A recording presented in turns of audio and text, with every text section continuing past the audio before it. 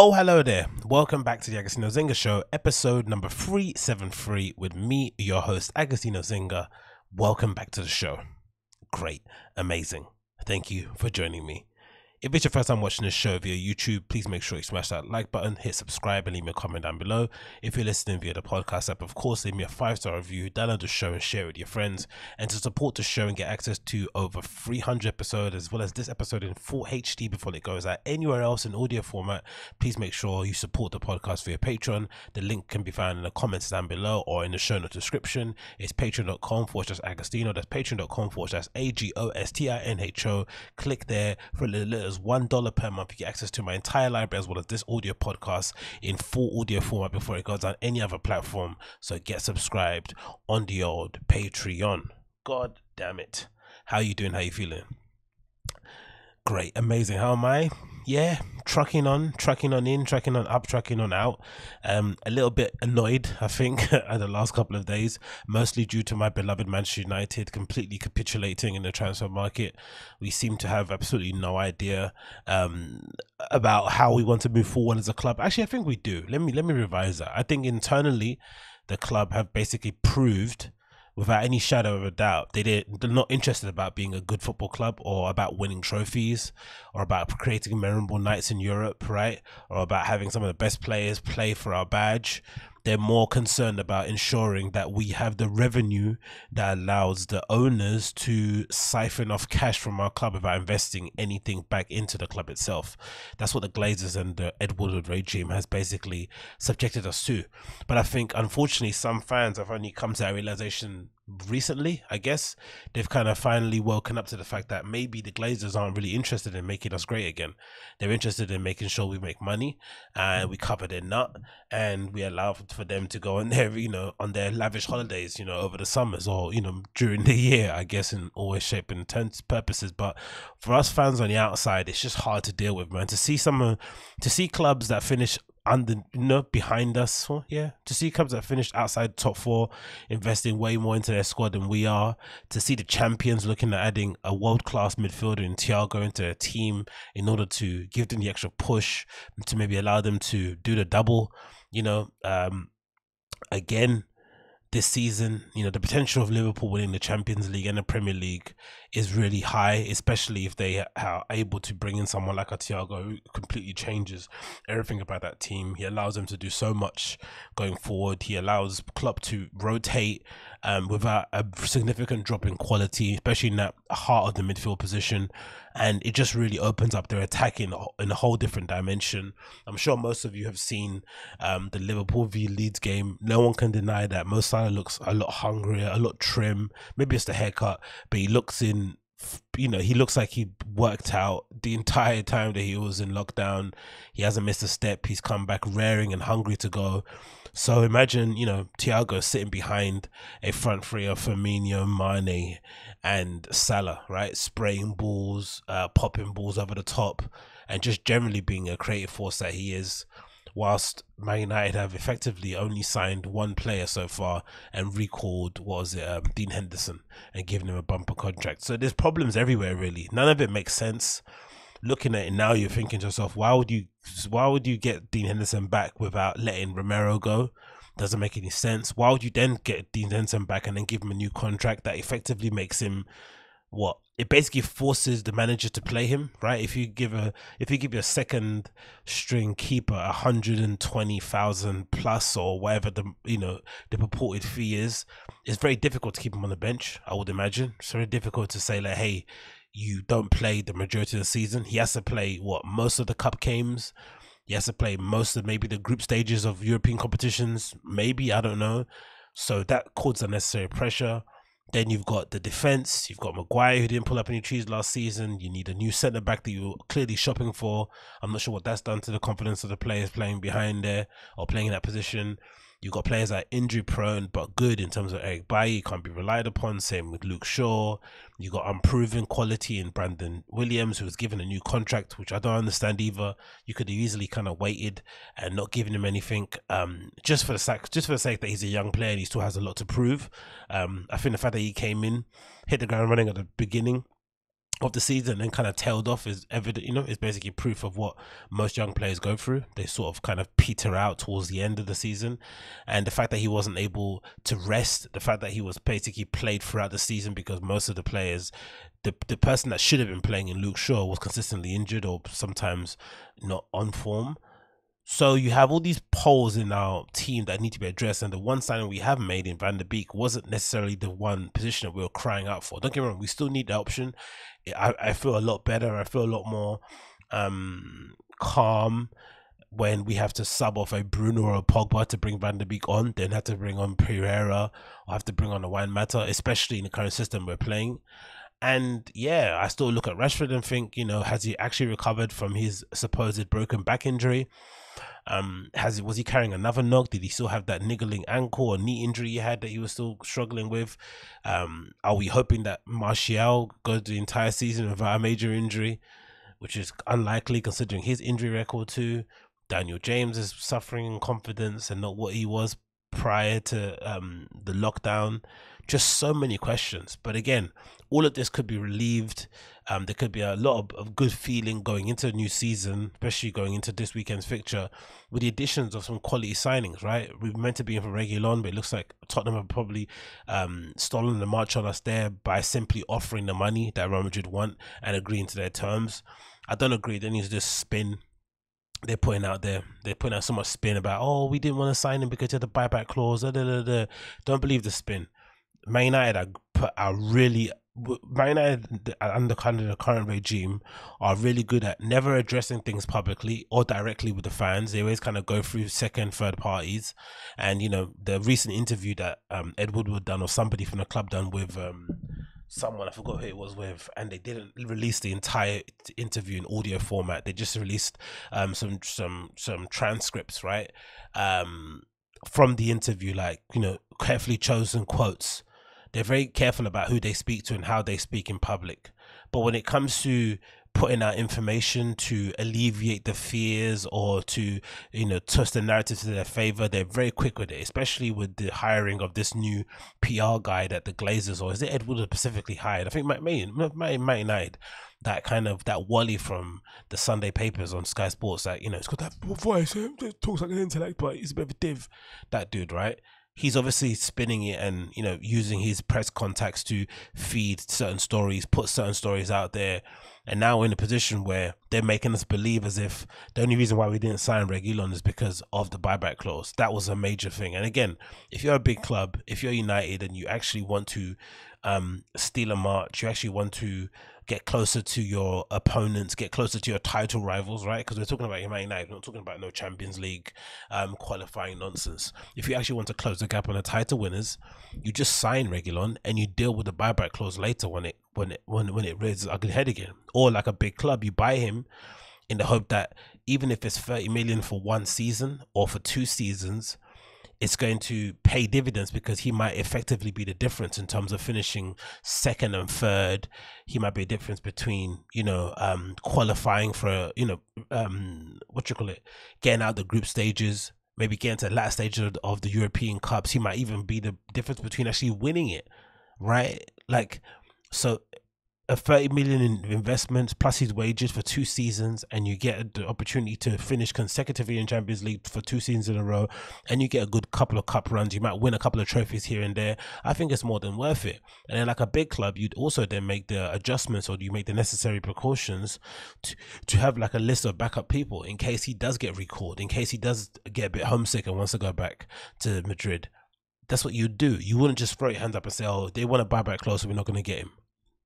That's a cop-out. It's a cop-out because they don't want to address the situation. They don't want to address the issues. They don't want to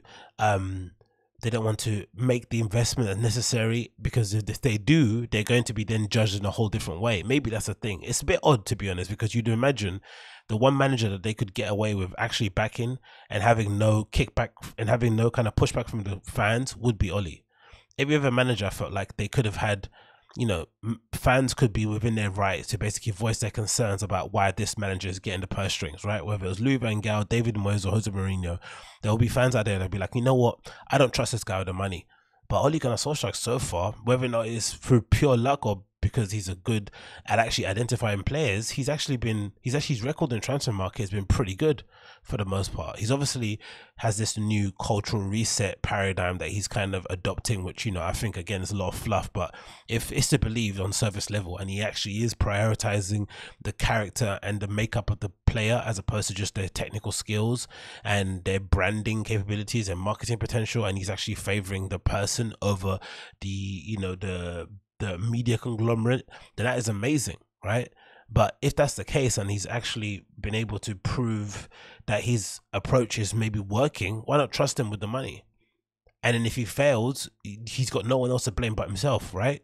That would be the great tactic from the Glazers, but they don't do that. Instead, we just got the same routine that happened under Louis van Gaal, same routine that happened under Jose Mourinho, where we qualify for Europe, and then suddenly the money dries up. Suddenly we're not signing more players. Suddenly the holes in our team get kind of laid to bare. And it's an unfortunate position to be in, because I think if you're an owner of a club, it's one of those things where you start to realize that the more success that you actually get on the pitch, the more you have to invest in the actual team, right? But then I guess the hope is, if you're one of the successful clubs, is that the consistency of you performing on the biggest stage is going to allow you to kind of open up your earning potential, whether it's from brands or sponsors or just generally from just attendance money and prize money for just getting to various stages in the competition. That's what the hope is. But the unfortunate reality is that the more successful you are, the more money you have to pile in. The only way you don't have to pile in money is if you just become like a mid-tier sort of Premier League club that's stable with, you know, a pretty good infrastructure. Like a good example would be like a Burnley, right? Or even like a Leicester now. They've probably kind of crept into that sort of zone at the moment. They're probably never going to challenge for a title again, but they're there and abouts, you know, to finish top 6. Burnley probably there and abouts to finish top 10. That's the only place where you probably won't need to invest that much money. But even Leicester, they've signed like 2 or 3 players. Burnley are probably going to be signing a couple more players. You just can't sit still, especially in the Premier League. It just doesn't work in football, in life in general. So to see these guys essentially run our club into the ground has been distressing. Again, it's something that I try not to think too much about, because again, what can I do? How can I affect change? In no way, shape or form I cannot. It would be nice to see our fan base be a little bit more united around, you know, no pun intended, around what the issue is, because I think there are some fans out there still who are kind of have this delusion that as long as we sign Sancho, we'll be okay. And I'm here to tell you that's not true. We still need a defensive midfielder. We still need a competent right winger, or, you know, maybe even an option on the left, depending whatever you look at it. We need a left back and need a centre back, right? Those are still some glaring holes in our team that need to be addressed. We can't go into another season with our backup centre backs being Bailly, Phil Jones, Marcus Rojo and co, right? That just shouldn't be the case. We need to have better options. Now, of course, someone will say, hey, Solskjaer spent 80 million on Harry Maguire and didn't work out. Cool, but you're going to have to stick with him. You know, he's England's captain. He can do no wrong. You're going to have to stick with him anyway. That's one position out of the way. Lindelof and Bailly, I'm going to have to scrap for the second spot, but they haven't been convincing whenever they've had a run in the team. So you have an open slot there for somebody to take. And yeah, you can't tell me just signing Jadon Sancho is going to be enough, because it isn't. Because there's still the possibility that if he gets injured, and along with any other striker up front, our team completely changes. The makeup of how we attack, of how we approach teams, it completely changes. And again, I'm not even sold on this counter-attacking football that we supposedly are playing now. That's not really working for me in that regard, because, you know, the United I remember best are the ones that kept the ball, you know, the possession-based United that were stretching teams, pulling them apart, you know, switching the play left and right, and just bringing, you know, using different weapons to defeat opponents in different sort of ways. This approach where we just, you know, we sit back and hit teams on a counter all the time is really odd, especially considering we don't do it as nearly as efficiently or proficiently as we did in the past. So loads of issues there to really decipher. I'll be interested to see how Ole Gunnar Solskjaer approaches the interview on the weekend.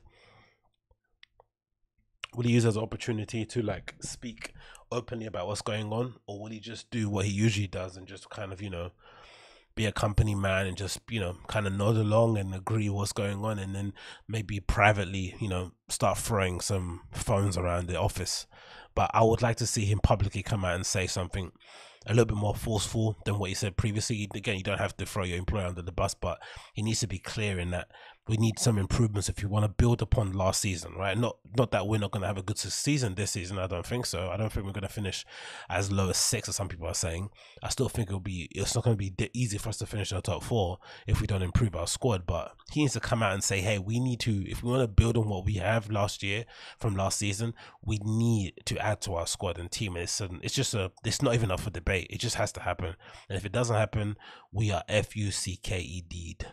That's what I think anyway. But again, what do I know? So, loads of topics to talk about, loads of things to get into actually. It always bum me out talking about Man United, man. That's why I try not to even keep up to date with all this stuff. It's just annoying, and it really, really bloody is all annoying. Loads of stuff to get into, loads of interesting topics I want to delve on in. Number one, because I love all this stuff concerning some of the mass debates, because some of the individuals that, you know, tend to frequent some of these events are just special human beings. So this is a report from Utah about an anti-mask, I guess, gathering of people who were essentially were arguing the fact that it's their constitutional right to refuse to wear the mask or some nonsense. But it's just hilarious to see the characters that are involved in this sort of stuff. So let's play a little bit of the video for you now. Boom, boom, boom. They're on the steps of the Utah State Capitol tonight protesting Governor Gary Herbert's mask mandate in schools. It was the first major gathering since 8 Utahns filed a lawsuit against the governor, accusing him of overstepping his executive powers. Fox 13. Imagine that, right? You're having an anti-mask protest because of a mask mandate that's put in place for schools. And then 8 of those, was it 5 to 8 parents or whatever, are suing the governor. Just imagine how nutty. Again, sometimes I like to laugh at it, but I'm also thankful that I don't live there, because as bad as it's going here in the UK, you know, the incompetence levels here have been, you know, at an all-time high. Local lockdowns are probably going to come into effect in the next couple of weeks, especially if this spike continues going where it's going. But Jesus Christ, man, the delusion that exists over the States is just absolutely maddening. And again, I don't really think it's even a big issue to be like, oh, hey, you have a difference of opinion in terms of approach. That's fair enough, isn't it, right? Because there are some legitimate arguments about, hey, does a lockdown even work, right? Is it economically viable? Does it do more damage than good? Blah, blah, blah. There's some good debates to have around how you deal with issues such as coronavirus, and especially if we have something else that springs up later on in our lifetime. So there probably are some good lessons to be learned from this. But to stand there and just argue the fact that, you know, just argue away that you just don't think masks work in the first place, and that you don't think they have any place in society, and it's your constitutional right to just go maskless around the world and live your life free and do whatever you want to do, especially in light of what's going on around the world, is just so social sided. It really is. But maybe it isn't. Maybe it's just like a difference in perspective. People just look at the world in a different way. They fundamentally just never would accept the word or the mandate of the state. They just won't. It's just in their bones. It's just ingrained in them to question literally everything, and this is the result you get. Teens Adam Herbets is live at the Capitol tonight to show us how this all went. Hey, Adam. Yeah, John, Kirsten, organizers say this issue has picked up a lot of steam over the past few months, but they still believe some protesters got a late start because, remember, at first, Governor Gary Herbert was very reluctant to issue any sort of mask mandate. Down, down with the traitor! Tasha Nelson is singing the unofficial 5th verse. You call that singing? Okay. Of the Star-Spangled Banner at a rally where people say they believe more in the Constitution than they believe in wearing a mask. Jesus it's not Christ. about masks versus non-masks. It's about freedom to choose. Some say they... Okay, again, my head is hurting. So if it's about freedom to choose, but then everyone else chooses to... Yeah, this is the thing that's odd. The same people that are saying it's about freedom to choose are also the same people that argue or have fallings out or have the public freakouts with shop owners when they refuse them entry into their business, right? Because if it's our freedom to choose, and the business owner of a store, a gas station, has decided that he will only allow people in his or her establishment if they wear some kind of face covering, and you try to enter their establishment, which again is private property, and refuse entry, you have no right to kick up a fuss and to, you know, live stream the whole event to all your middle-aged Facebook friends, right? You shouldn't be doing that, because they've decided, right? So everyone has a choice. They've decided that, hey, masks are important. You decided they're not important. So why are you infringing on their right to wear one and refuse you entry if you don't wear one? That doesn't make any sense, innit? It's such a weird logic. And I like how and it's, again, I appreciate the fact that they try to explain themselves and try to make it seem logical and fair, and there's some sort of rational involved there's some sort of rational thinking involved in it. But really, if you get to the heart of it, there isn't really, innit? It's just they are maddened by the fact that the world has stopped. They're maddened at the fact that they have to suddenly change the way that they go about existing and maneuvering around the world, and they just can't get over the fact that things have changed, and it's just what it is. Again, it's just temporary. This isn't.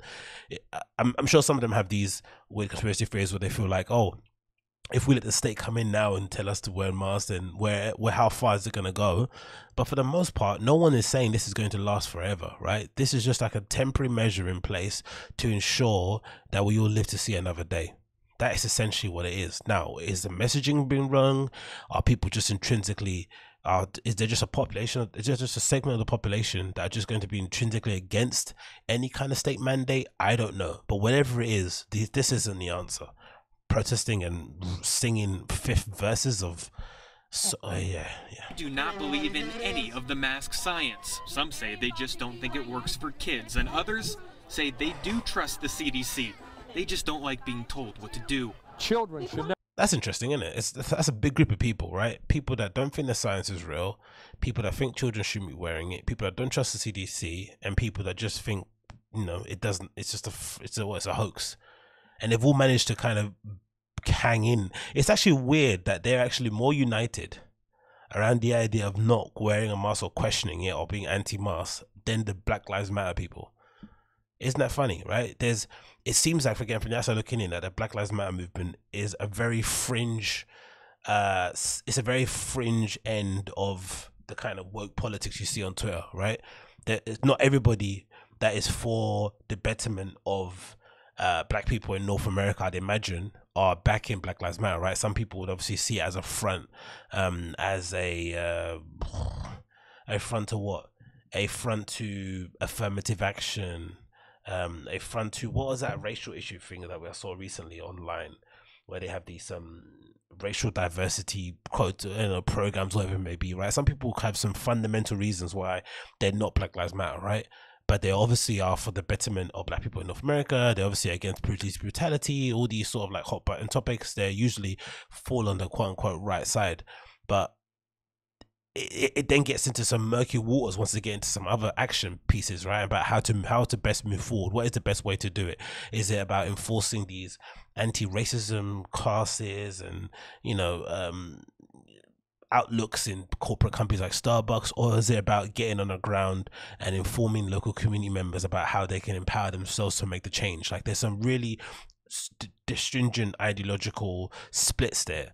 But it seems like with the anti-mask group, like, even though they all occupy varying levels, varying scales of the argument, right? They're in whole different positions. They still have managed to kind of gather around and, for a common cause and sort of fight this mask thing, which is pretty commendable. They're all batshit crazy, don't get me wrong, but it's quite commendable. Never put a mask on, ever. It's criminal. I'm not endangering anybody by not wearing a mask, but they are trying to endanger me. I support. That's such a backward logic, isn't it? I'm not endangering anybody, but they're endangering me. It's equivalent to saying, I don't wear protection because I don't want to, but they're endangering me by forcing me to wear protection, right? Isn't that the same sort of thing? You're right to wear the mask, because if your mask works, then it shouldn't matter if I have it. Actually, the CDC says it's the other way around. Exactly. They recommend a mask as a courtesy to protect others, not yourself. I don't need to wear a mask. I cannot wear a mask. I pass out. And if my mask doesn't work because you're wearing your mask, it's funny how weak, then I'll take mine off and I'll give it to you. Since the last rally, they say they've been encouraged by a referendum in Provo that seeks to overturn the city's mandate and a lawsuit that challenges the governor's mandate in schools. I really think they are good people who are misguided. Lawsuits are one way to have your voice be heard. I don't think anybody's after money, right? And I think that it's got a huge chance. because the Utah Constitution is even more powerful than the U.S. Constitution in a lot of ways. Imagine filing a lawsuit against a governor for mandating statewide mask wearing in schools. It's not like he or she has gone out and said, hey, everyone needs to put one on, you know, in every public setting that you might be in. Just schools alone, places where, you know, your child or somebody in your family, someone you care about is going and attending, right? Squashed up against each other. And again, maybe this is because they believe the science that says, oh, kids don't, you know, kids are, for the most part, if you believe what you read out there, kids are less susceptible to coronavirus than adults are, right? They tend not to pass it on as frequently as well as adults too. So that danger is basically wiped out for all intents and purposes. But god damn it, man. What a weird way to spend your energy, or to expend your energy. Imagine that, of all things to be doing. But hey, what do I know? Another one, quick video. This is really good. This is a really good sort of, how would you say this? This is a really good representation of what happens online with these debates when it comes to COVID, just in general, right? Just when you think that there's gonna be a moment where both sides can come to the table and agree to just disagree, or agree in parts, and, you know, spec out some ways to move forward, to advance society in some way, shape or form, to have some sort of collective responsibility, looking out for their neighbor, blah blah blah blah. Just when you think it's going to reach that point, it just goes left, right? And this is a good example of it, right? Like it's basically an anti-mask protest, and a mask wearing guy basically gets into a bit of a tiff with a lady that isn't for the mask, and then a random guy gets some stray bullets, and it just goes completely tits up from there on. Let's play this now. Come on, son. There you go. Come on, son. Is it gonna play? Is it going to play? Maybe not. No, not having it. Not having it. Hold on. Bear with me a second. Let me see if it's still not having it. I don't think it is. Let's minimize this one. Oh, I probably need to increase the RAM on this computer in order to make it actually work properly. Sometimes I have these technical difficulties that are annoying. Okay, let's reload this again. Come on, work. Come on, let's go. It's loading again. Bear with me one moment. If not, we have to move on to the next one. But I really want to hear this and watch this video. I think this is really funny. Let's see. Anti-mask protester roasted and destroyed. See if I can find it to load. Can you load, please, if you don't mind? Okay, it's not loading. Let's go to the post on Reddit actually and see if we can get up on there. But yeah, I thought this was hilarious. Easily one of my more interesting and funnier videos I've watched this week. Easy. Let's go. It's loading. Still not loading. Okay, it should be loading now. Come on, son. It's not having it today, is it? It really is not having it today. Come on, man.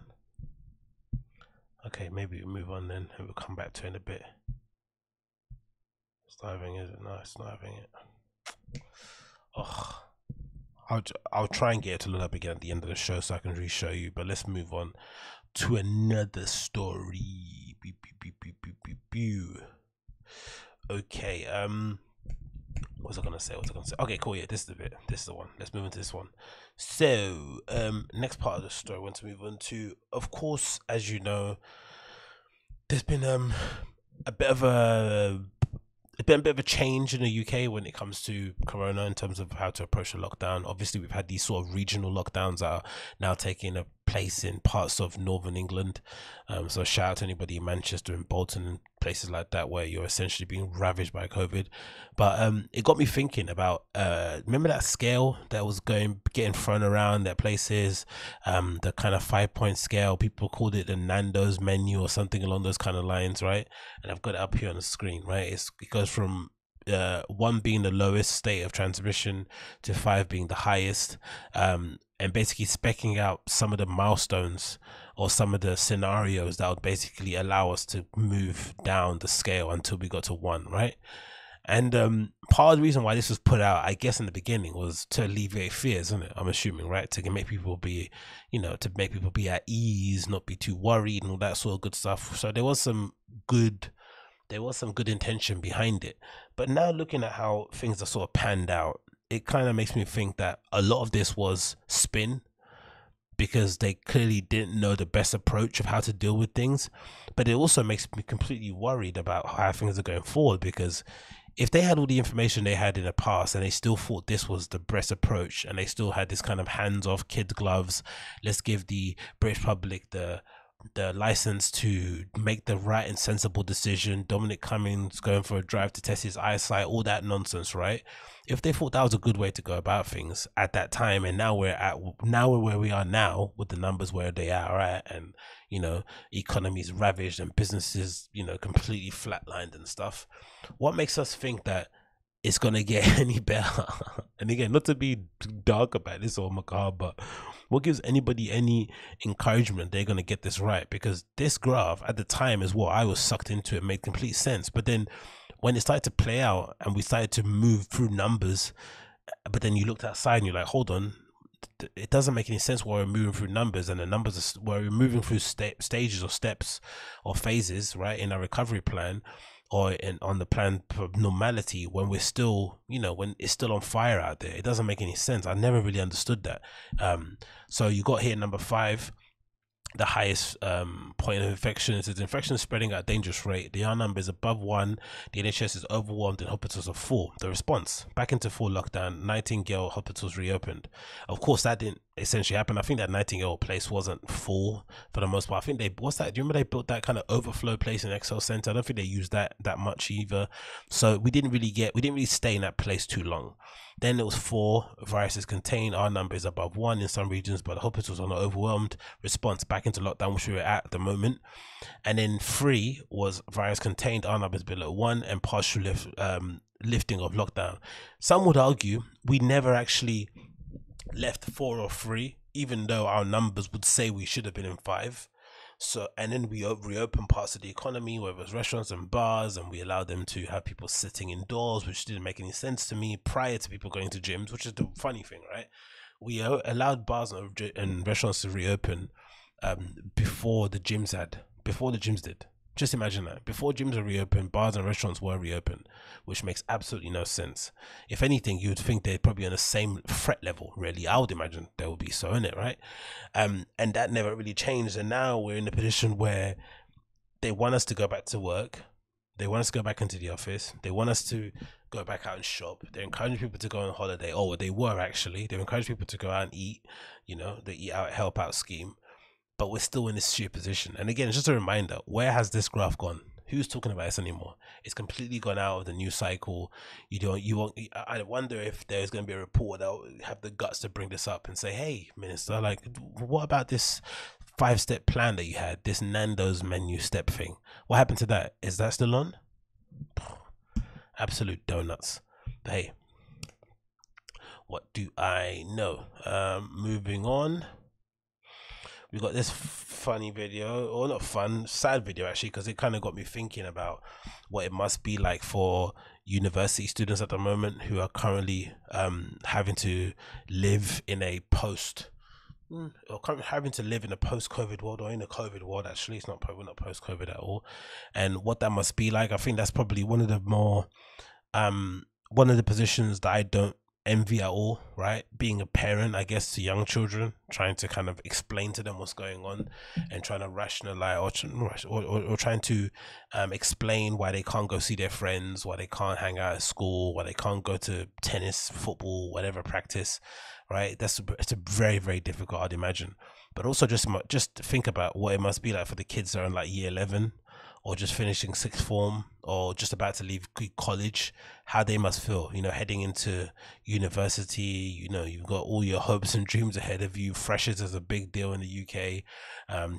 That period just before you start your lessons, and you go out and you party, you get completely smashed, you discover all the local delights of the place that you're staying at, you get to meet all your friends, or build, start to build some new friendships with people that you don't know, and just get yourself fully acclimatized to your new surroundings and take the first steps into adulthood. But imagine what that must be like now going forward in a post-COVID world. So I guess the BBC put together a little video describing some of these scenarios with the people that are actually going to university, and it's called Being Freshers During Coronavirus. I'm going to play it for you now.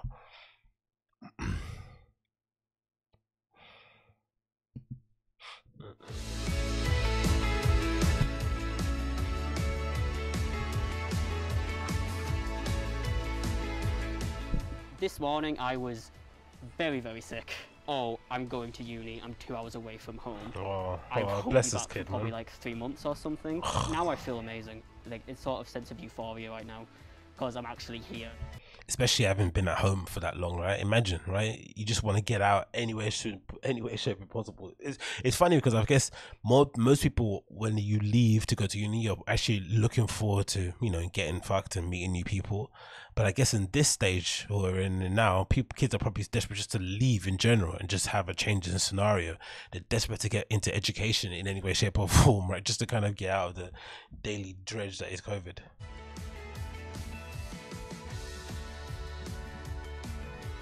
Wow, the new students adhere to COVID guidelines. It's very quiet here, even though I've got thousands of people around. You still get that feeling of loneliness.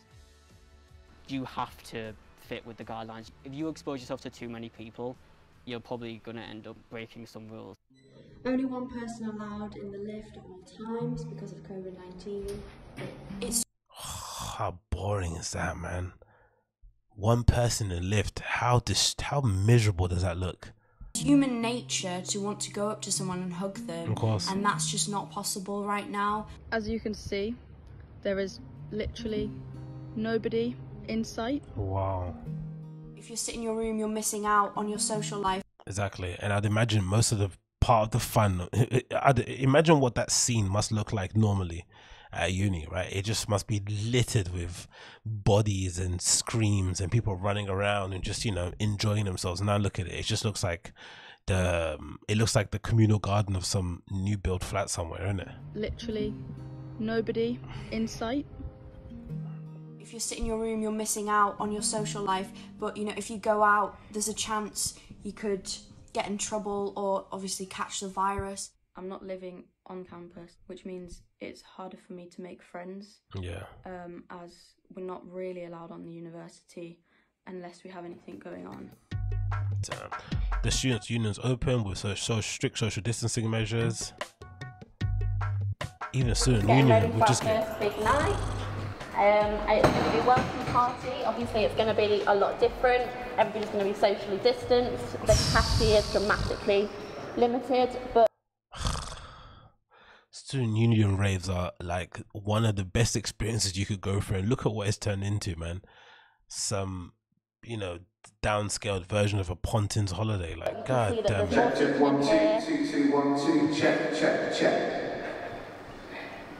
People aren't going to be jumping up and down, kind of on the stage. They're going to be seated, which the jam radio DJs, eh? Is what it is, but we've got to deal with it. Ugh, the event is going to be streamed online. Oh my god, that is so fucking miserable.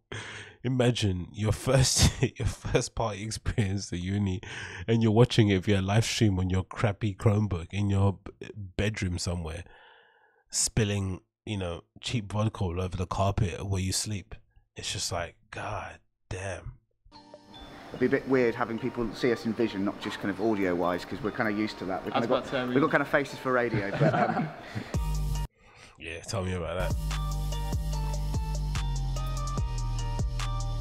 It's very different to what you might have been expecting when you think of university. It's alright. I mean, everyone's in the same place, everyone's in the same situation, so it should be good. It's different. God damn it. Just trying to have a good time and meet new people, but you kind of always have to think about it. I feel like we're missing out a little bit, yeah, but it's just fun to see a few of the coronavirus, we'll have to do it. So. The space is limited, many students weren't able to attend. I'm probably going to start some drawing now, which obviously I love drawing, but not Freshers Week. Jesus really Christ. Everyone's either asleep or watching TV. It's 10:30 and I'm just heading into the bathroom to do my nightly routine, and then I'm going to go to sleep, which is absolutely insane. I should be on an all-nighter. Just imagine the irreparable damage that's going to be done to these young people who are having to start university this way. Just imagine. And how soon are they going to be able to kind of get back to normal and, you know, hug their friends, hang out with randoms, and just essentially have the quintessential university experience? It just doesn't make any sense. And again, I think for their sake, universities kind of have to open. They have to offer this solution in some way, shape, or form, because you can't justify paying 10 to 30 grand a year for some zoomed seminars. Well, yeah, for some, are they called seminars? What are they called, right?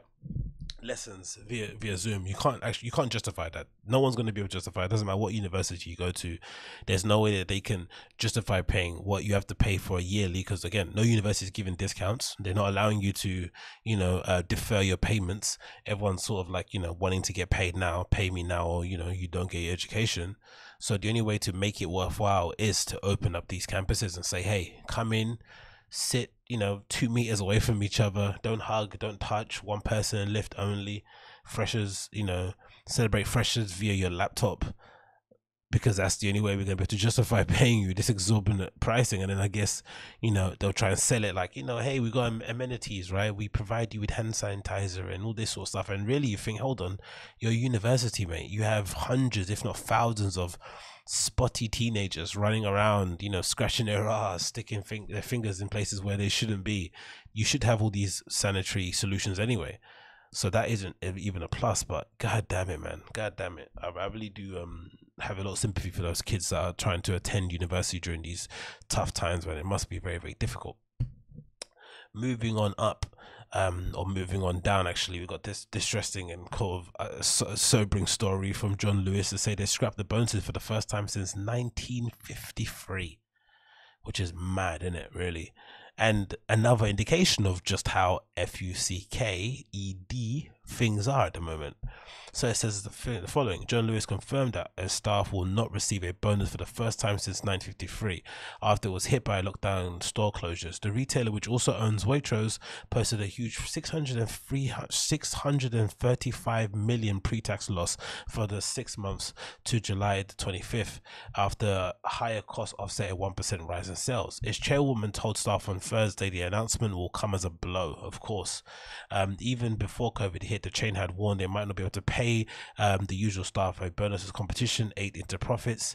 The group first half loss was 633 million once exceptional items were taken into account, including the 400 million write down in the value of its stores. Excluding these one-off costs, the group's loss in those 6 months stood at 55 million. Like, this is what sometimes I wonder, like, especially with people who are like out there protesting and not trying to secure their future, because I don't know, some of these people might just have trust funds and they're okay, but things have changed irreparably, sometimes for the worse, sometimes for the better. But the quicker you're able to kind of accept the situation and maneuver and make some changes in your life, the better it is for you. But there needs to be an acknowledgement of what's going on in the world. And if you're seeing places like Pret a Manger struggling, John Lewis struggling, Argos, all these different establishments that we've kind of known and loved, especially in the UK, and you aren't seeing the wood for the trees, you're not kind of seeing that, hey, things are maybe messed up, I need to make some changes in my life, then I don't know what you're waiting for. Because if these companies aren't able to do it, but again, this is the first time they're not paying a bonus since 1953. And imagine the amount of economical, societal issues or stuff that we may not as prolonged and not as kind of far reaching as COVID, but imagine the things that we've gone through as a nation between 1953 to 2020 that we're in now. And this is the first time they're stopping the bonuses. That's a big deal. It continues, it says the last time the chain, which operates as partnership, decided not to pay the bonuses of staff, was in the aftermath of World War II. That is mad. chairwoman Dame Sharon White said, "We came through then to be even stronger, and we'll do so again." She said, "I know this will come as a blow to partners who have worked so hard this year. The decision is no way distracts from the commitment and dedication that has worn." The interesting thing would be to find out if whether or not some of the executives took a pay cut in order to kind of offset some of the losses, or to ensure that the staff members got paid. I'm sure they did, because, you know, for all intents and purposes, you always read about John Lewis being a pretty good employer. People always have good things to say about John Lewis and Waitrose and places like that, but I wonder. She says the payment of bonuses will only resume once annual profits rise above 150 million and debt falls. She said the retailer says store closures during lockdown and customers buying less profitable items such as toilet paper or laptops had hit the trade show. What? That's less profitable. Okay, I didn't know that. Is this? I guess because they're one-time purchases, right? Maybe. Is that a thing? I don't think so. No, toilet paper isn't. But anyway, continue. It says estimated that in its first half, John Lewis shops saw a 200 million pound drop in sales, while the wider group saw additional coronavirus related costs total about 50 million. But in a statement it said that the Waitrose supermarket had been seen a return to the weekly shop for like sales up to 10% year on year. So that's a weird thing, because I guess in some respects you would think, right, especially with people being at home, that there are some people who probably have the means, especially if you are able to work from home, right?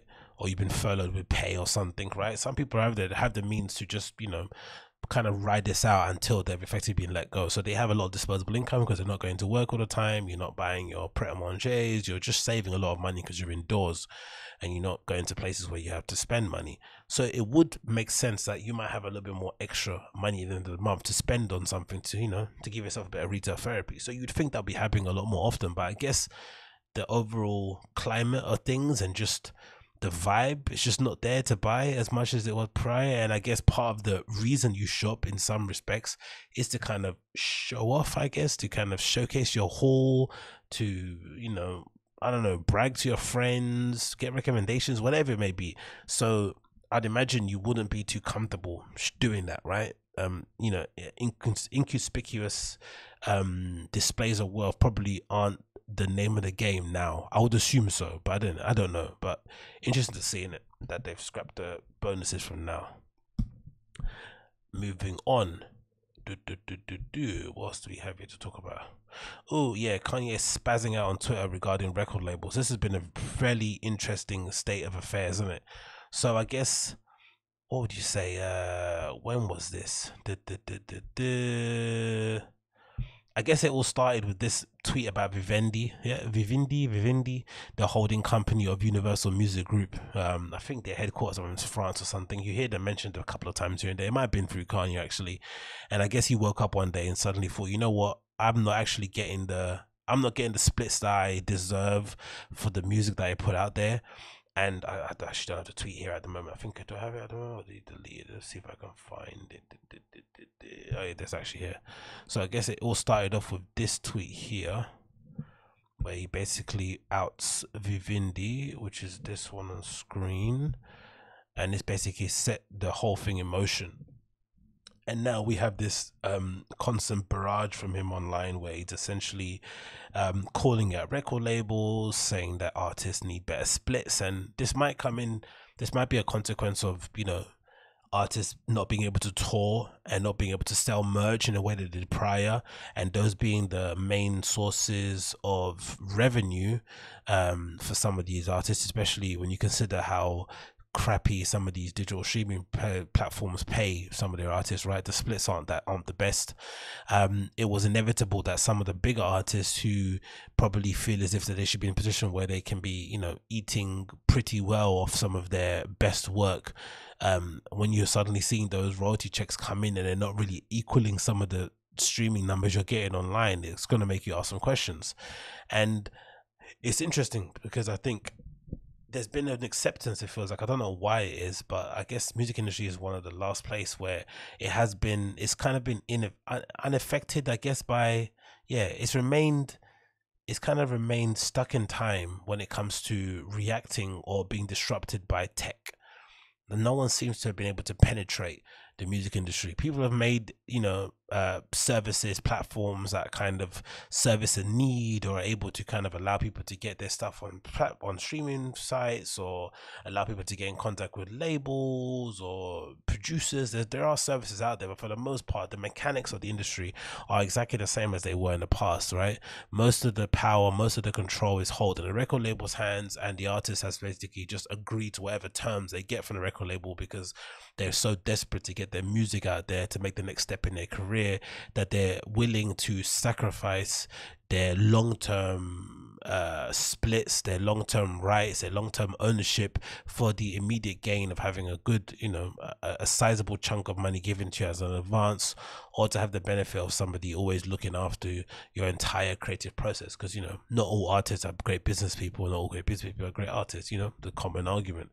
But now we're in a stage, it feels like, in music, where a lot of the kids coming up now are a lot more business savvy by nature, not even just by something they've probably learned, just from the state of the market at the moment, right? The moment you decide to be a rapper, the moment you decide to be a DJ, whatever it may be, you immediately have to turn into your own publicist, your own marketeer, your own brand manager, your own videographer. You just have to immediately start getting to grips with these things, and you have a little bit more of a fundamental understanding of what goes into each thing.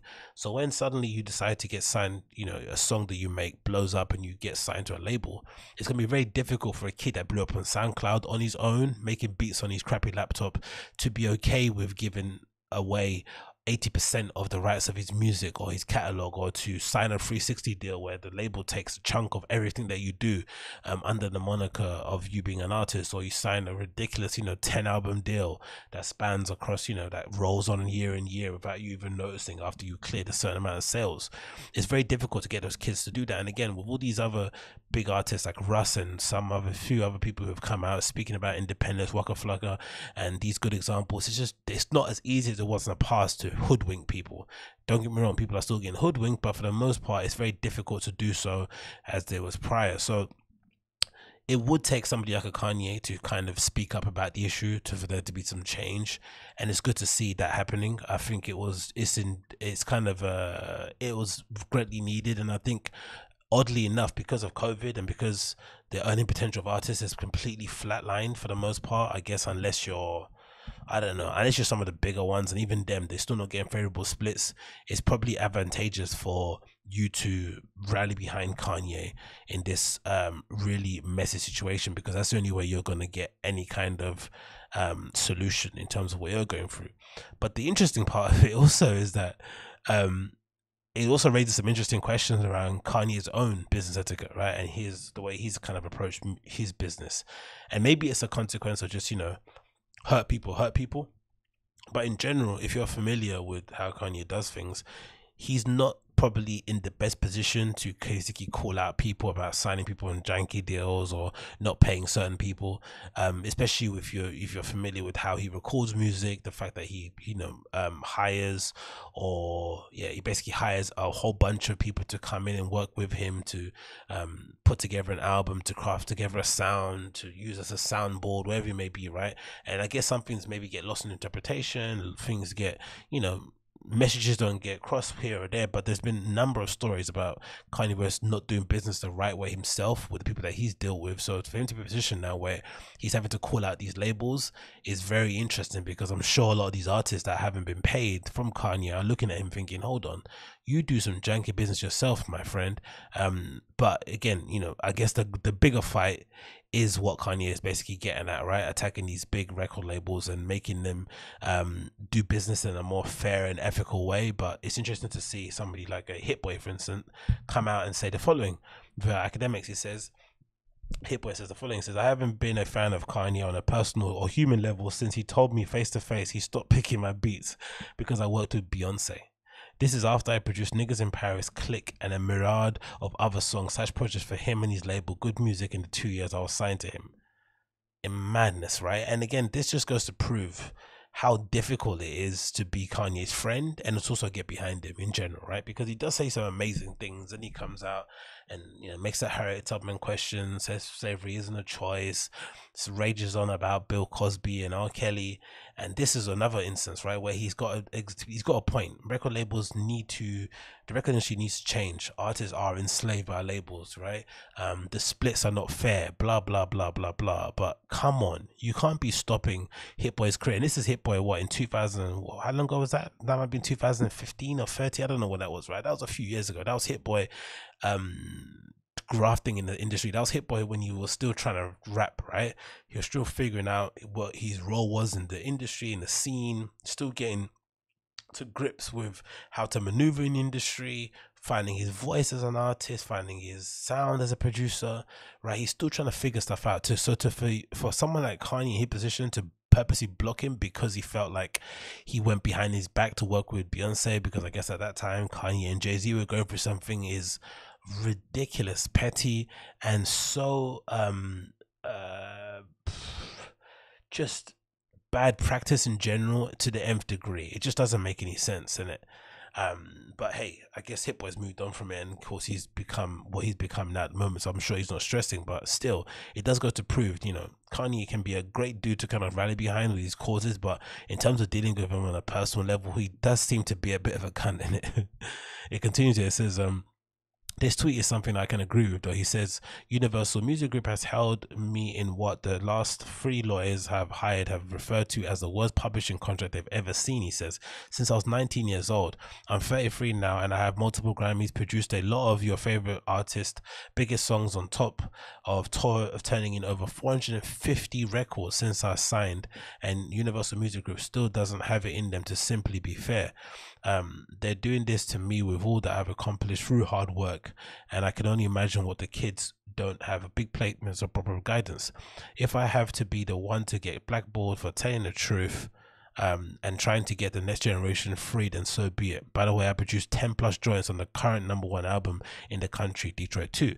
He says he tags the Universal Music Group and says, the company who's helping me in the management side, Rock Nation, let's fix this. Slave deals are still very real, rampant in 2020. Again, absolute madness. Again, I think it's good him blasting this out in public and getting this out there, Kanye, in that respect. But just the fact, the fact that he's the one that's doing it is funny, considering the amount of janky deals he signed people to. Here's another example where some guy called Adam Killer said Kanye tried to sign him to a 35k publishing included. I agreed with that. What? So no, you tried to sign me to a 35k with my publishing included. I agreed with what you were saying, but how many artists are you enslaving to, right? Another one, but the comment here underneath is hilarious, right? The guy said, I don't know if that's true, says, I'm listening to your music now, and you should have been grateful for the deal he offered you and taken it. Your music just isn't as good as, if I'm being honest. Bloody hell, right? And then another person here says the following again, says, I have 4 friends this man's refused to pay. One of them last year, while he was trapped in the Chicago studio, asked if I wanted him to pass my name along, and I cackled and said, yeah, don't pay, niggas. A year later, he still hasn't seen a dime. That is mad, isn't it? Another one, he says, I haven't liked an album since Yeezus. Another album where he refused to pay a friend despite been producing the hit. Tell me what is the point with aligning with this self-hating and dangerous person? It's difficult, isn't it? Self-hating, and I think, unfortunately, if you want change, you're going to have to get behind Kanye, right? He's that much of a force. He's that much of an influence. He's got that much cultural relevance. He moves the needle in that much of a way that, unfortunately, if you really want to get good splits, Kanye's your man. You have to go behind him. But there obviously is this understanding that he's not the best person to get in business with. Probably the reason, there's a myriad of reasons, maybe the overabundance of too many cooks in the kitchen and all this sort of stuff, and costs going sky high, because there's always been that question in it around, like, how does he actually pay? Maybe some of it stuff's coming out of his own pocket, but especially when you used to do some of these bigger activations prior to Yeezy being what it is now, right? Madison Square Garden, all this sort of big, bombastic stuff. Like, who's actually paying for this, right? Who's writing this off? Like, who decides that's a good idea to market an album, right? To have all these random models stand and pose on this amazing, performance art piece in the middle of Madison Square Garden. Like, who thinks that's a good idea? What record label would kind of sign off on that? And then you see him not paying certain people, for their work on albums, and you're thinking to yourself, like, who's signing that? Who's signing those deals off? Who's cutting those checks? Because it definitely isn't the person that's meant to be paying people. And it continues here. It says, mind you, this kid was in a PhD program and bouncing around motels. Sorry, Ye's team knew this and took full advantage of this because they knew he'd never publicly called them out, which happens quite often, more often than not, if you know. Which is funny because the moment you kick up a fuss, the moment you sort of like threaten to go public, or you do go public, is the moment these brands or these big conglomerates, these big entities decide to suddenly invoice you or pay the invoice or cut the check. It's really annoying that this tends to happen. Continuing here, says many of your fave black artists and creatives don't actually pay black people or give them the respectable rate, but will yell from the mountaintops about why they should be paid fairly. But that's another conversation for a later date, LOL.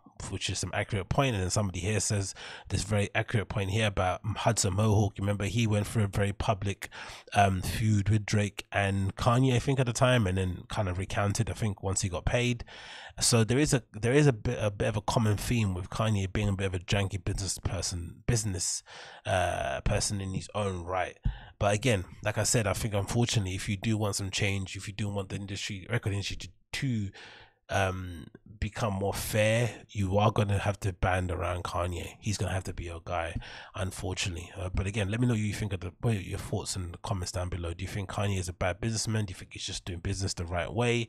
Are people overreacting? Will the record industry actually notice their faults and spec out some better terms for artists, or will they just say F you, pay me, and keep it moving? Let me know in the comments down below. Okay, next here, let's move on. What do you want to talk about? Yeah, let's talk about this. This is a funny. Yeah, this is hilarious, actually. Very, very hilarious considering everything that's going on. So a story was published via Motherboard on Vice. And the title is the following. It says Spotify CEO defends keeping transphobic Joe Rogan on podcast online. Multiple sources inside Spotify describe an all-hands meeting in which Spotify CEO Daniel Ek discussed the company's handling of the controversial podcast, which is funny because this comes off the back of Daniel, the same dude, Ek, having to come out and essentially defend the position of Spotify in terms of how they split and how they split their revenue with artists, and the fact that he was basically saying that he basically accused artists of being lazy, or a segment of the artists that complain for not putting out a lot of music, for not adjusting to the times, and catering to the platform. A lot of debate around it, right, was kind of brewing, and that got under people's bonnet, and it is what it is.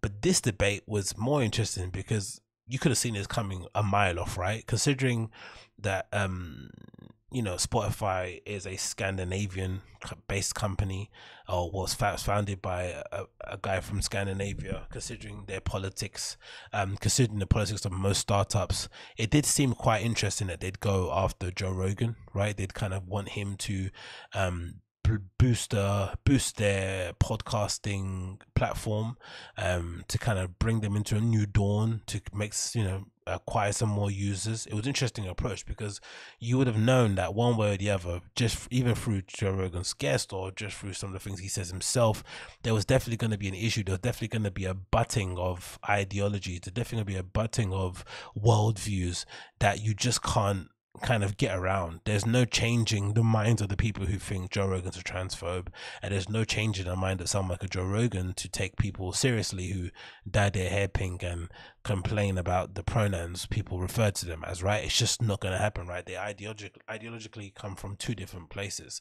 They're always going to butt heads, and it's interesting as a position to be in as a CEO, because these are decisions that definitely define your company for the long run, and sometimes you have to upset your own team in order to kind of get to the next stage you're getting to. It's kind of one of those unfortunate positions that most CEOs come into, right?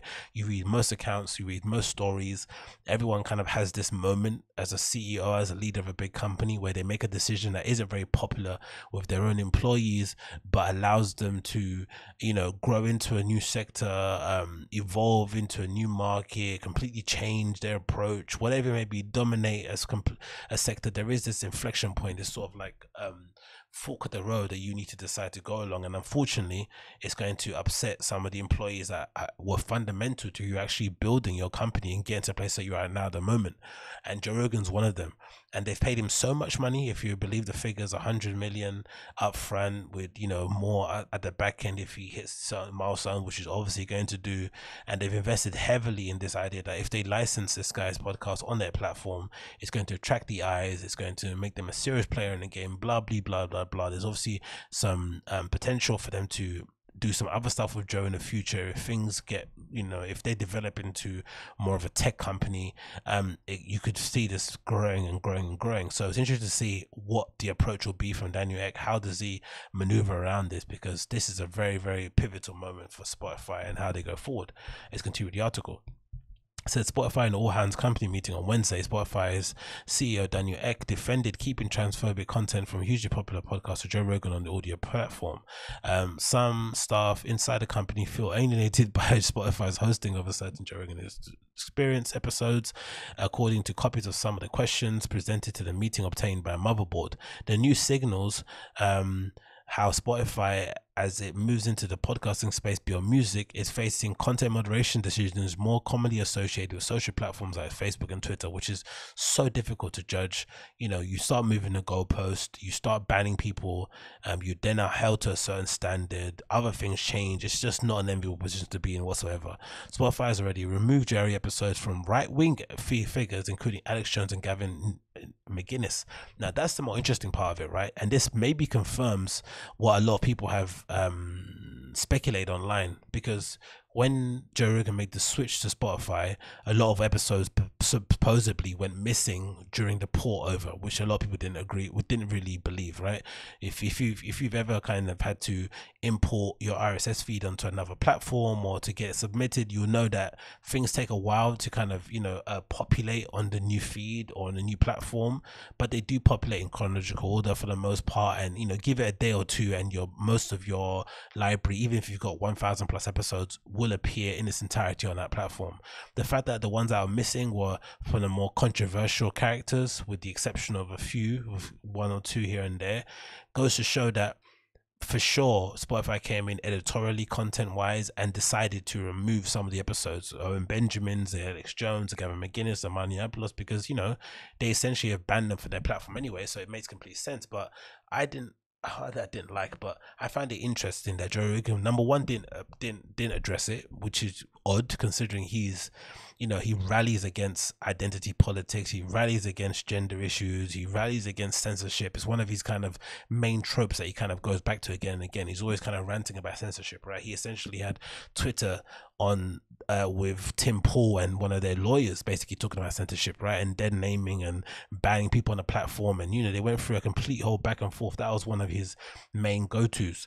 So for him not to address it at all is concerning. The fact that he kind of leaked the news to Alex Jones that, oh, we were porting the shows over and we're actually going to have a Joe Rogan best of hits and leave it on the YouTube, was bullshit. We all knew that was crap, right? We all knew he was lying, which is not, it's not a bad thing, I guess. If you're getting paid $100 million, right, for your podcast by Spotify, and the other 100 million is dependent on you hitting some milestones and also being agreeable, and also maybe allowing some maneuver in terms of what is allowed on the content, then it is what it is. It's not selling out. I think he's been in the game long enough for that, but it would have been good to approach it in some way, shape or form and tell the audience. But again, maybe he feels like he doesn't owe anybody an explanation. But this is definitely proof, or evidence of some kind of evidence towards that points more in the direction of Spotify deciding to remove the episodes, as opposed to Joe Rogan saying, hey, I'm going to put them on YouTube instead. I don't think that was a fact. So it continues. It says in the case of Joe Rogan, a total of 10 meetings have been held with various groups and individuals to hear the respective concerns, X said.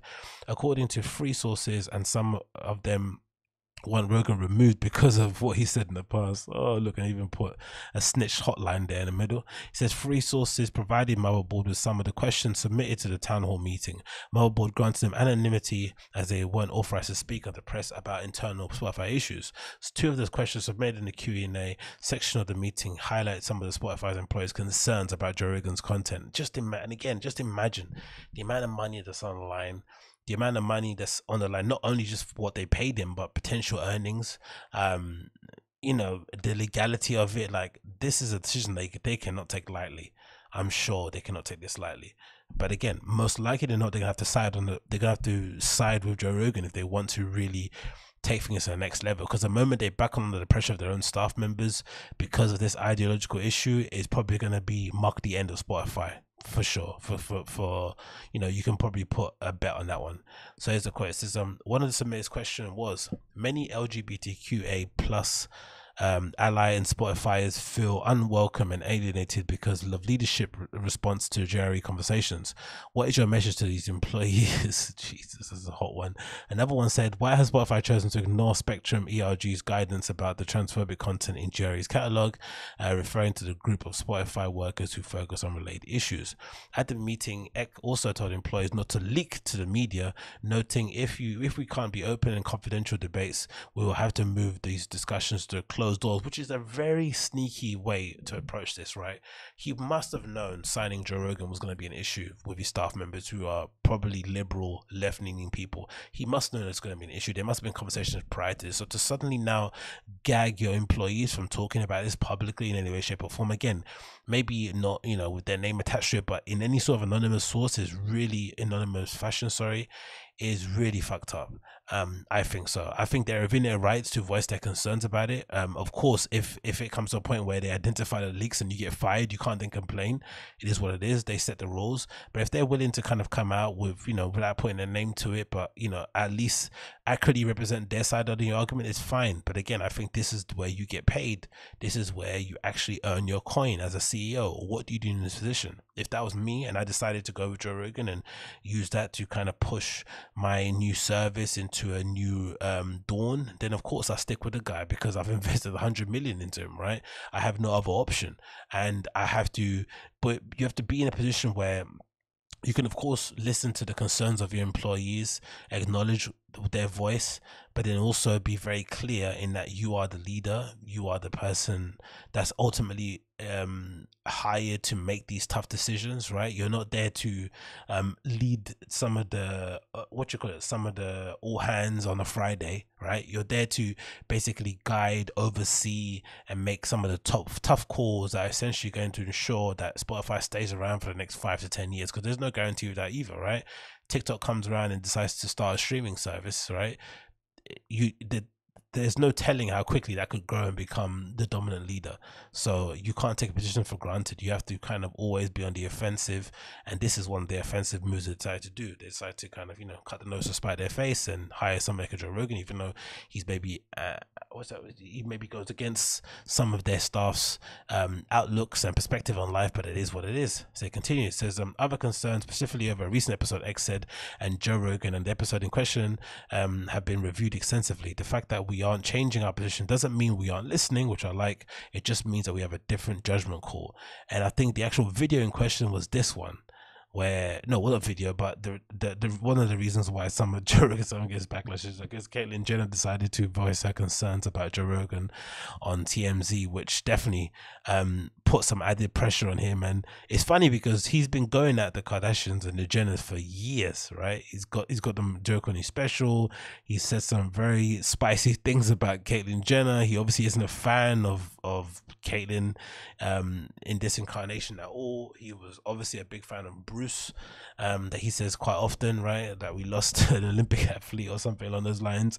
He said some really, really questionable things. So it only was a matter of time before it kind of, you know, the straw finally broke the camel's back. And this is Caitlyn Jenner's response to Joe Rogan's constant jibes at her and his family, her and her family. Sorry, continues. Rogan, this is not the first time he said things like this.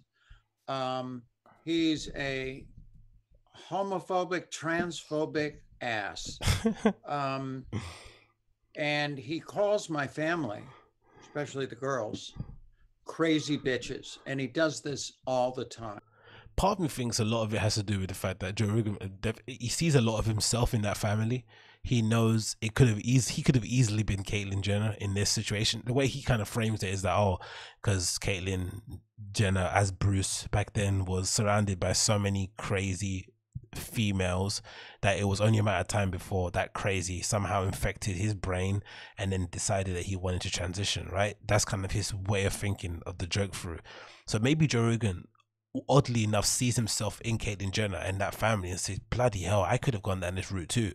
and hurt people, that sort of good stuff. And maybe that constant ragging on them is about that, or just the fact that they're just a bit of a freak show of a family, right? In the nicest way possible. They just are, right? They've essentially built an entire career and empire off of exploiting their inner family dynamics for the world to see.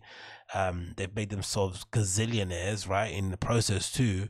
They've redefined what fame is, right? They've essentially, they might have been the reason why people don't actually recognize talent anymore that much, right? Remember back in the day when you actually have an actual talent to be famous or be well known. Now you're just well known for just being well known. The term public figure comes to mind, right? What does that even mean? So maybe that's the reason why, but I'm actually quite happy to see Caitlyn finally respond and say something, because some of the jabs that she's been getting on Joe Rogan has been consistent. So I don't think Joe can be mad at Caitlyn kind of ragging on him now. Let's get real here.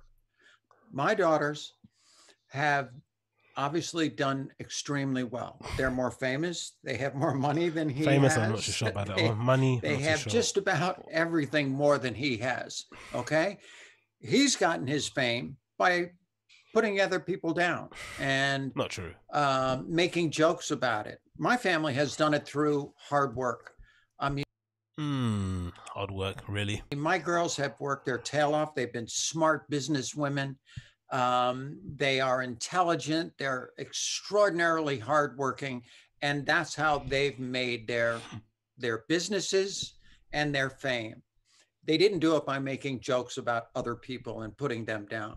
I think if they could tell jokes, they probably would, but he says maybe because I was around all these crazy bitches that I, transition. It's not even close. I mean, I've been gender dysphoric my entire life. I just tried it to, once I got to the point in life where my kids were raised and they're all doing well and this and that, maybe I could live the remainder of my life authentically. And it has been the most wonderful experience I ever had. I wake up in the morning every day and I'm so happy because I can just be myself all day. Would you go on his podcast and what would you say to him about telling those kinds of jokes? Being gender dysphoric, transitioning, all of that is not a joke. It's very serious stuff. You're concerning family. The dancing around the question, it's interesting, right? Would you go and imagine after everything this guy said about your family, about you personally, about the car accident, about your transition, questioning your motives, calling you a bad person, a horrible role model, all these really, really bad things. They ask you point blank about whether you go on the show, and Caitlyn starts rambling for 20 seconds plus, and in the end says, hey, yeah, I probably would go on the show. It's like, isn't that basic? Isn't that like a representative of just how weird of a family they are, right? After all has been said, you definitely still will go to show. Why? Because it's exposure, because it's a platform, because it allows you to amplify your voice in some extent. It's just, again, I am very curious to see how this plays out, but let me just, I think, end the last bit of the actual article here. I'm interested to see how this plays out with Spotify. I really am. What will they do? Will they back under the pressure, or will they stick with their cash cow, or their whale that they've sort of secured? And again, this also has some impact with the Joe Budden podcast, right? Don't think a lot of the reason why probably Joe Budden didn't get the money that he wanted, or the equity or the splits that he wanted, is basically, because they spunked most of their cash on Joe. So for them to maybe renege on the deal, to step away from it due to his controversial statements, it's going to be interesting to see how this plays out. So it says, in a specific episode of Joe Rogan Experience, Eck was referring to from July, in which Rogan interviewed Abigail Schreier, author of the book Irreversible Damage of Transgender Craze Seducing Our Daughters. According to one of the sources, from the opening moments at podcast, Schreier associates transgender youth with those with autism. Schreier and Rogan spend parts of the episode explaining that young people are beginning to be pressured to transition by YouTube and other media. Again, to be fair to Rogan, if you watch the podcast, this is one of his staple topics, right? Social justice warriors, hunting, MMA, wanking and himself silly about stand-up comedy, ragging on people who don't make furniture and quit their jobs. Like, he's got some staples that he kind of goes through, and this is just one of them. But it's funny that this is so on point in terms of a takedown, right? Even the title of her book is flipping wild, and even just the quote that they pulled out from it. And again, pulling out quotes from a podcast is always a bit disingenuous, right? It takes away from some of the, context of the conversation. But hey, what can you do? It continues here. It says, you realize that people are not looking at this objectively. Rogan said in the podcast, it said there are activists and they have this agenda, and this agenda is very ideologically driven. That anybody who even thinks that they might be trans should be trans and are trans, and the more trans people are better. Again, what are they going to do, Spotify? In the book, Schreier invalidates the lived experience of trans people by comparing transitioning to adolescent phenomena like eating disorders, self-harm, or a cult according to Men's Health. She also described wanting to transition as a contagion with the potential to affect other children, an entirely scientifically baseless idea, Men's Health noted. Of course, you're going to get your kind of other statements from Men's Health in it, but yeah, that's a wild. Again, taking stuff out of context from a podcast is just, it's always going to make you look bad. It continues to say that Spotify, we strongly are committed to the LGBTQ plus community and diversity in all its forms. The Spotify spokesman told Motherboard, all the employees are respected and we believe that everybody has a right to be heard. We have a number of forums for open and transparent discussion, and we encourage rigorous debate on topics across the company.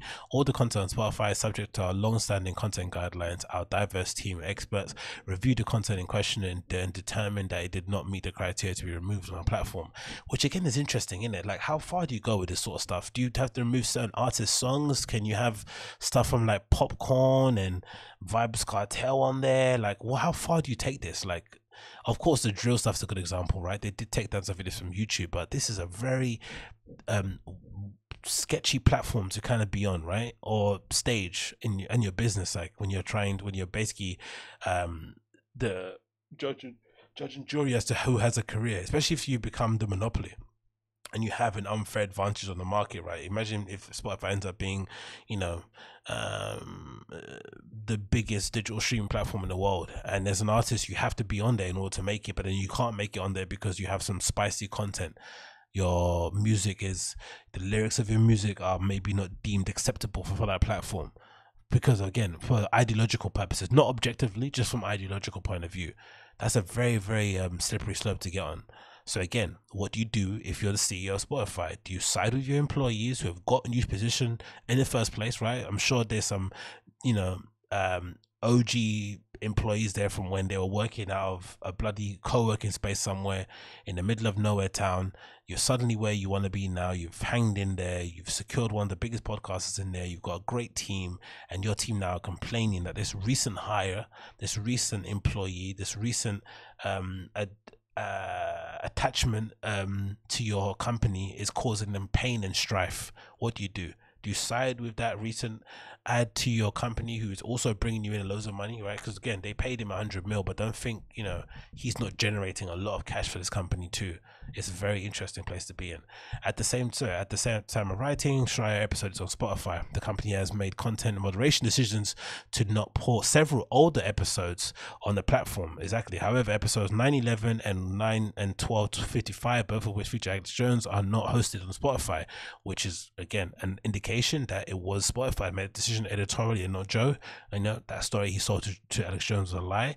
In 2018, Spotify removed Alex Jones' own podcast from the platform for hate content. Spotify is also not hosting episodes in which Rogan interviewed far-right personalities Gavin McInnes and Chuck Johnson. The Spotify catalog does include episodes featuring Stefan Molyneux, who Southern Poverty Law Center implies as scientific racism, and who was banned from YouTube earlier this year.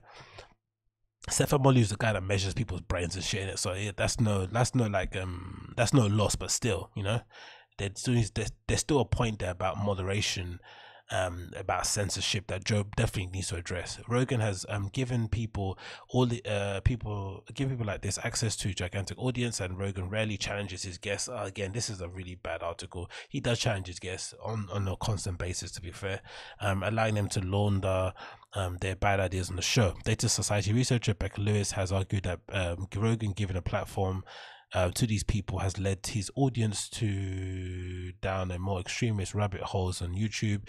Lewis describes Rogan as a libertarian influencer with mainstream appeal. This is a bizarre takedown of somebody in it. Again, I don't really mind it. I think everybody should be given a platform to say exactly what they want. I think it's up to us as a public to decide who we amplify, who we listen to. You know, going around policing what people can and cannot say on different platforms is absolutely insane. Once you start doing it for one person, you have to do it for others, and then where do you draw the line? And again, if you're a business and you want to attract the biggest audience, you want to make money, you live in a capitalist world, that's what you're about, you have to look at it objectively and just essentially pick the best, not best of bad, but you have to look at it objectively and pick and figure out a solution that works best for your company in the long term, and not only fixate on these ideological battles that might just be an issue for the moment that we're in at the moment, but then, you know, 10 years down the line it's not a situation. Because prior to this, Joe Rogan existed in the post-social justice world. Joe Rogan existed uncontested for a long period of time. The moment things changed, particularly in societally, he then became a problematic figure, which he isn't really objectively, if you think about it, right? The fact that he puts, you know, I look at the Candace Owens interview being a good example of it, right? Candace Owens talks out of her bloody ass, and he gave her a platform, and she essentially hung herself on that show, right? She essentially proved that she didn't really have much about her, right? She was a grifter in her own right, and that was it, right? So if you were an objectively rational person who went into that conversation with an open mind, willing to kind of, you know, be swayed either way, you probably left off from that conversation thinking, you know what, this Candace Owens woman doesn't have a Scooby. She doesn't even know what she's talking about, right? She's a complete dunce. And you just step away from it and keep it moving. But you don't say ban her, get her off the platform, take away her PayPal, and not allow her the opportunity to speak on some of the biggest platforms out there in the public square. Effectively take away her possibility to make money, to put a roof over her head, just because you don't agree with her political leanings or with her worldview. That isn't the right way to go about things, in my opinion. It continues. It says, in another recent episode, Rogan explained a joke he made in 2016 about Caitlyn Jenner's transition, describing Jenner as he and using her dead name Bruce. Rogan also mischaracterized the reason for Jenner's transition, saying that she might be been around the crazy women thing. He said she's homophobic. As recently as August 31st, in what he said was the first episode of the podcast for Spotify, Rogan joked that the Democratic Party just want to talk shit and make sure everyone is trans. Jesus Christ. Taking these jokes out of context again is so horrible. So he followed this up by saying, I don't mean that trans people, I'm with you. He also said, my only pushback is about trans people competing as females in fighting. Rogan is a UFC commentator and was referring to his long-standing objection to trans women fighting other women in MMA in recent, which is, you know, shouldn't really be an argument, innit? That should just, I don't really see why this is a debate. It should just be like why can't they just make a division for trans people? That would just kill the debate completely. I think, you know, putting women into an octagon with people that are trans or with people who have gone through some sort of trans procedure isn't safe on both fronts. It just doesn't make any sense. And the best way to kind of acknowledge their existence, I think, and in a respectful way, would be to create another division. You know, objectively putting, yeah, it just doesn't make any sense. That's a mad one even to get involved in. It says, in recent days, Donald Trump said he'd be willing to go on JRE to debate Joe Biden on Wednesday. Trump sent out an email to supporters in which he asked them to petition, demand Joe Biden to come out of his basement to agree to a 4-hour-long debate with President Trump. Joe Rogan announced he moved to Spotify in May. The JRE debuted on Spotify September the 1st and will become exclusive, available on the platform later this year, according to a statement from Spotify. In his announcement, Rogan said, Spotify want me just to keep doing what I'm doing here. It's just a licensing deal, so Spotify won't have any creative control. So again, interesting, man. I'm gonna keep an eye on this. I want to see how this develops. Will Joe have to change the way he approaches his content, which I don't think he'll ever do? That's what makes him special. Or will Spotify come in with the editorial hammer and decide what and how he can speak about certain things on his podcast? But either way, it's gonna be interesting to see how this develops going on. Let me know what your comments are regarding this issue in the comments down below. Do you think Joe Rogan is a transphobe? Do you think Caitlyn Jenner's overreacting? Do you think Spotify will cave and essentially kill the deal and still have to pay him out? What do you think will happen in this situation? Anyway, it's now 30 minutes of the show. Thanks so much for tuning in as per usual. If it's your first time listening, make sure you smash that like button, hit subscribe, and leave me a comment down below. If you're listening via the podcast app, please leave me a 5-star review, download the show and share it with your friends. And of course, if you want to support the podcast via Patreon, please do. Link is down below. It's patreon.com/Agostinho. That's patreon.com/AGOSTINHO. Subscribe on there for little as $1 per month to get access to my entire library as well as this show in full audio format before it's on any other platform. What about this? I've got some streaming DJing stuff I'm going to be showing you guys soon in the next few days, so keep an eye out for that. I'll probably do a live stream for the UFC on the weekend, just because why not? So if you want to hang out for the UFC fight night, I don't know which one is that actually. Let me double check that one. We'll see which one is that. Give me a moment to double check it. It is, oh yeah, Covington Woodley actually. Yeah, so finally Covington Woodley. If you're around and you want to watch that along with the boy, grab a beer and whatever it may be, then make sure you do, probably on the weekend. So that'll be from like Sunday, maybe 2 a.m. UK time. So definitely check that out if you're about. I'll probably be streaming this live on YouTube, so if you're around, definitely pop on by. But until then, see you guys very, very soon. Take care. Peace.